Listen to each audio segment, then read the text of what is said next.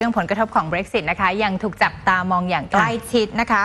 กรณีล่าสุดค่ะศูนย์วิจัยด้านเศรษฐกิจหลายแห่งก็ปรับลดเป้าหมายการเติบโตการส่งออกของไทยปีนี้ลงมาเป็นติดลบแล้วค่ะขณะที่กระทรวงพาณิชย์เตือนผู้ประกอบการให้ป้องกันความเสี่ยงจากค่าเงินเพื่อหลีกเลี่ยงการขาดทุนนายชาวเก่งชนกรรมการผู้จัดการบริษัทศูนย์วิจัยกสิกรไทยจำกัดกล่าวว่าได้ปรับลดคาดการณ์การส่งออกของไทยปี 2559 เป็นติดลบ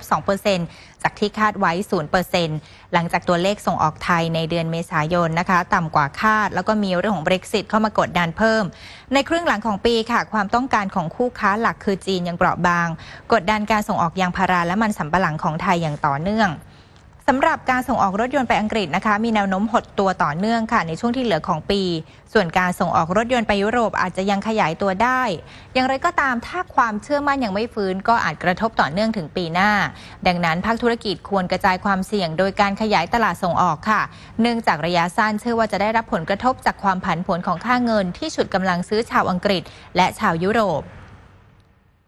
ส่วนการขยายตัวของเศรษฐกิจไทยหรือ GDP ปีนี้นะคะมองว่าจะกระทบ 0.07% หรือว่าประมาณ 10,000 ล้านบาทและกระทบ GDP ไทยในปี 2560 ราว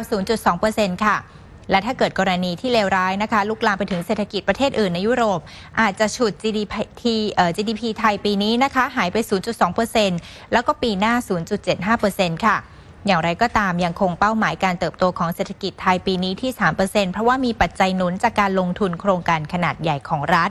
ขณะที่นายธนวัฒน์ พลวิชัยผู้อำนวยการศูนย์พยากรณ์เศรษฐกิจและธุรกิจมหาวิทยาลัยหอการค้าไทยกล่าวว่าระยะสั้นนี้นะคะกรณี Brexit จะฉุดการเติบโตเศรษฐกิจโลกให้หดตัว 1-2% ค่ะส่วนระยะยาวอาจหดได้ถึง 3%ขณะที่การส่งออกของไทยนะคะถึงแม้ว่าจะส่งไปอังกฤษไม่มากแต่ถ้าตลาดยุโรปไม่เข้มแข็งนะคะจะทำให้การส่งออกไทยไม่ขยายตัวค่ะประเมินว่าการส่งออกไทยปีนี้อาจจะติดลบ 2% ซึ่งผลกระทบที่เกิดขึ้นจะเห็นภาพชัดเจนภายใน 3 เดือน